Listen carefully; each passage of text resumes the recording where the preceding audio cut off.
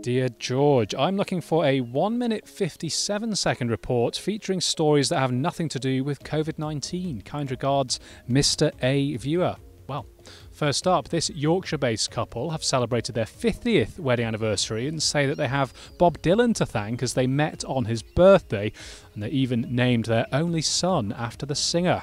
Martin Dove said it was love at first sight when he first saw Katie standing across from him in a pub. Well, in a bid to spark a conversation, the obsessive Bob Dylan fan asked her if she knew it was his birthday on that day that they met. Well, she didn't know, but the pair danced the night away regardless and have not spent a minute apart since that fateful evening. Just over 4 months later, the smitten pair tied the knot and they now live in Scarborough. Well, congratulations to you both. Next, these eco-homes are part of the UK's biggest sustainable urban development, with each airtight property boasting a low carbon footprint.